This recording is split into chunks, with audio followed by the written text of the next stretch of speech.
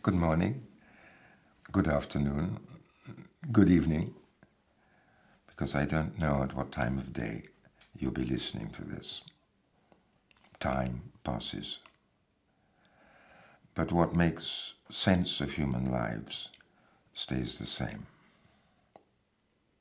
And I want to read you a short story by the great Palestinian writer, Ghassan Kanafani. He's a writer I admire very much.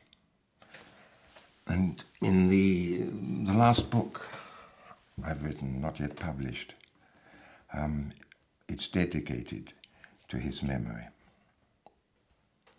He was assassinated in 1972 by the Mossad, the Israeli secret police. He was 36 years old. The story I want to read you, he wrote in 1955. That's to say, 7 years after the Nakba, the great expulsion of the Palestinian people from their lands.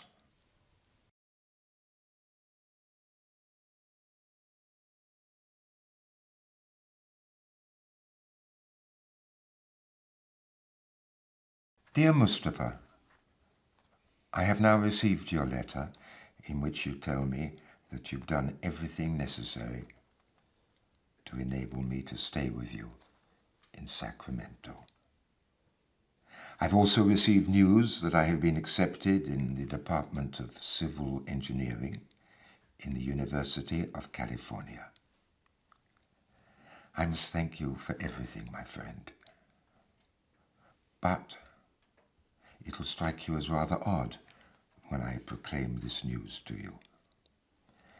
But make no doubt about it. I feel no hesitation at all. In fact, I'm pretty positive that I have never seen things so clearly as I do now. No, my friend, I've changed my mind. I won't follow you to the land where there is greenery, water, and lovely faces, as you wrote in your last letter. No. I'll stay here, and I won't ever leave. I'm really upset that our lives won't continue to follow the same course, Mustafa. For I can almost hear you reminding me of our vow to go on together, and then of the way we used to shout, "We'll get rich." But there's nothing I can do, my friend.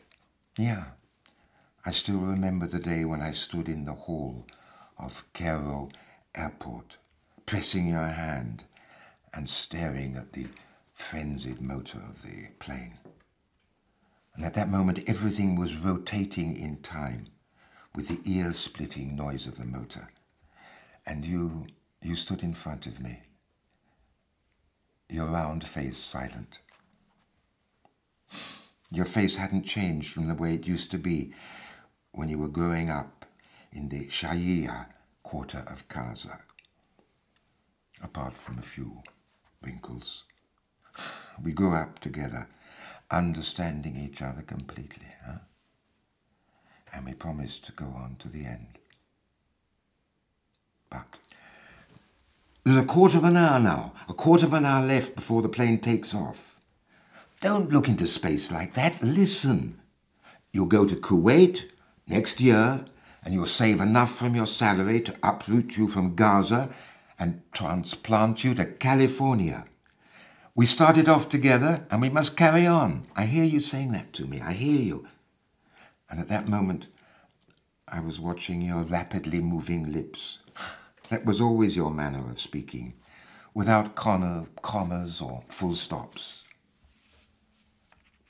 Yet in an obscure way, I felt that you were not completely happy with your flight. You couldn't give 3 good reasons for it. But the clearest thought was, Why don't we abandon this Gaza and flee? Why don't we?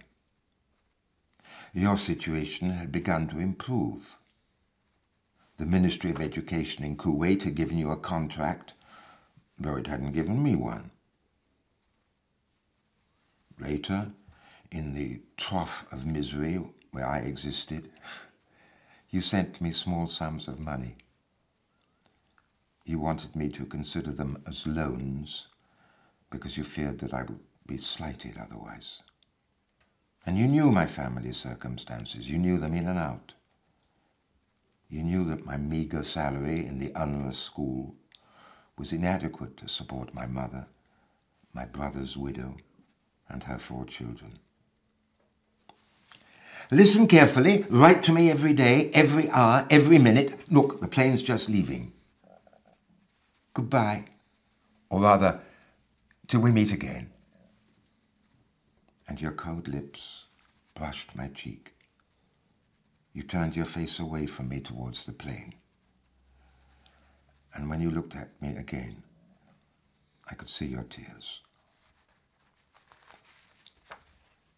Later, the Ministry of Education in Kuwait gave me a contract. Oh, there's no need to repeat to you how my life there went on in detail, because I always wrote to you about everything. My life there had a gluey, vacuous quality, as though I were a small oyster lost in oppressive loneliness, struggling slowly with a future as dark as the beginning of night, caught up in a rotten routine, a spewed-out combat with time. Everything was hot and sticky. There was a slipperiness to my whole life. It was only a hankering for the end of each month. And in the middle of that year, the Jews bombarded the central district of Sabha and attacked Gaza, our Gaza, with bombs and flamethrowers. That event might have made some change in my routine. But there was nothing so much for me to take notice of. I was going to leave this Gaza, leave it behind me, and go to California, where I would live for myself, my own self, which had suffered for so long. I hated Gaza and its inhabitants. Everything in the amputated town reminded me of failed pictures painted in grey by a sick man. Yes, of course, I'd send my mother and my brother's widow and her children a meagre sum to help them to live. But I would liberate myself from even this last tie too, there in green California, far from the reek of defeat, which for 7 long years had filled my nostrils.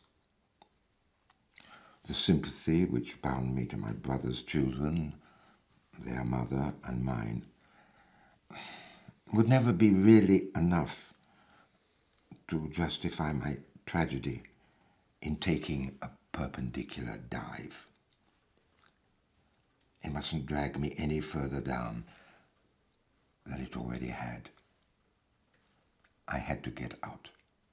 You know these feelings because you've really experienced them.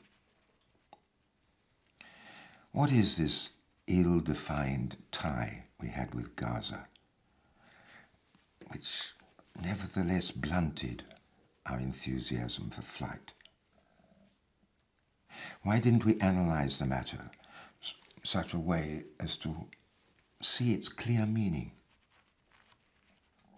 Why didn't we leave this defeat with its wounds behind us and then move on to a brighter future which would give us deeper consolation? Why? We didn't exactly know. When I went on holiday in June, and assembled all my possessions, longing for the sweet departure, the start towards those little things which give life a nice, bright meaning. I found Gaza just as I had known it, closed, like the introverted lining of a rusted snail shell, thrown up by the waves on the sticky, sandy shore near the slaughterhouse. This Gaza was more clamped than the mind of a sleeper in the throes of a fearful nightmare, with its narrow streets, which had their peculiar smell, the smell of defeat and poverty, its houses with their bulging balconies, this Gaza. Yet what are the obscure causes that draw a man to his family, his house, his memories, like a spring draws a small flock of mountain goats? I don't know. All I know is that I went to my mother's house that morning. And when I arrived, my late brother's wife met me and asked me, she was weeping, if I would do as her wounded daughter Nadia, now in Gaza hospital, wished me to do, and visit her that evening. Mustafa, do you know Nadia, my brother's beautiful 13-year-old daughter? That evening, I bought a pound of apples and set out for the hospital to visit Nadia. I knew that there was something about it that my mother and my sister-in-law were hiding from me, something which their tongues couldn't utter, something strange and which I couldn't put my finger on. I loved Nadia. I loved her from habit, the same habit that made me love all that generation, which had been so brought up on defeat and displacement that it had come to think that a happy life was a kind of social deviation. What happened at that moment? I don't know. I entered the white room, very calm. Ill children have something of saintliness, and how much more so if the child is ill as a result of cruel, painful wounds. Nadia was lying on her bed, her back propped up on a pillow, over which her hair was spread like a thick pelt. There was a profound silence in her wide eyes, and a tear always shining in the depths of her black pupils. Her face was calm and still, but eloquent, as the face of a tortured prophet might be. And Nadia was still a child, but she seemed more than a child, much more, and older than a child, much older. Nadia? I've no idea whether I was the one who said it, or whether it was someone else behind me, but she raised her eyes to me, and I felt them dissolve me like a piece of sugar that has fallen into a hot cup of tea. And together with her slight smile, I heard her voice. Uncle, have you just come from Kuwait? Then her voice broke in her throat, and she raised herself with the help of her hands and stretched out her neck towards me. I patted her back and sat down near her. Nadia, look, I brought you presents from Kuwait, lots of presents. I'll wait till you can leave your bed, completely well and healed, and then you'll come to my house and I'll give them to you. I bought you the red trousers you wrote and asked me for. Yes, I bought them. It was a lie, born of the tense situation. But as I uttered it, I felt that I was speaking the truth for the first time. Nadia trembled, as though she had had an electric shock, and lowered her head in a terrible silence. I felt her tears wetting the back of my hand. Say something, Nadia, say something. Don't you want the red trousers? She lifted her gaze to me and made as if to speak, but then she stopped, gritted her teeth, and I heard her voice again, coming from far away. Uncle. She stretched out her hand, lifted the white coverlet with her fingers, and pointed to her leg, amputated from the top of the thigh. My friend, never shall I forget Nadia's leg, amputated from the top of the thigh. No. Nor shall I forget the grief which had moulded her face and merged into its traits forever.